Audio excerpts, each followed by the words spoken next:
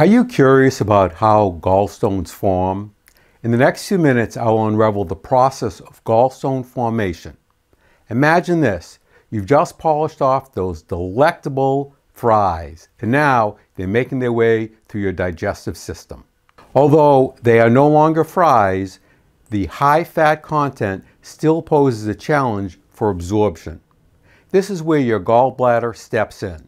When you consume fatty foods, your gallbladder is triggered to release bile from your small intestine. Bile is an amazing substance that plays a crucial role in breaking down fat, improving its absorption by your body. Essentially, your gallbladder's primary function is to store and concentrate bile until it's needed for digestion. But what exactly comprises this miraculous bile? It's a mixture consisting of acids, cholesterol, lipids, proteins, minerals, and a small amount of bilirubin. These components work synergistically to break down fats and maintain the smooth operation of your digestive system. When in balance, all of the components of bile remain in solution. Now, let's address gallstones. Gallstones are round, solid stones that are found inside the gallbladder. They're made from the components of bile, so they're categorized depending upon what they're made of.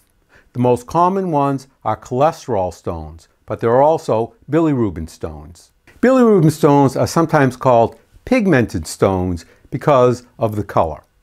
The first type, as you might guess, are made mostly of cholesterol that has precipitated out of the bile and formed stones. Cholesterol stones account for around 70 to 90% of cases and form when there's an excess amount of cholesterol in your bile. This surplus can lead to bile becoming oversaturated with cholesterol, causing cholesterol to precipitate out of solution and form stones. It's like trying to fit too many ingredients into a recipe, resulting in solidification. Gallbladder stasis or inactivity has also been linked to forming stones. If the bile just sits there, it can cause the solids to separate and precipitate out, kind of like the way oil in your peanut butter jar separates from the peanuts if it sits too long.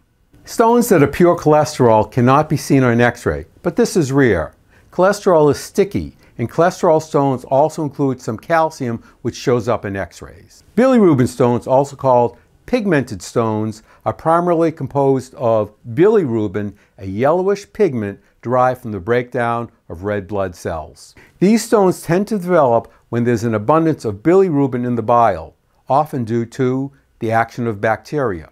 Women are typically more at risk than men because estrogen increases cholesterol stone formation, which is also why the use of oral contraceptive pills that contain estrogen increase the chances of developing gallstones.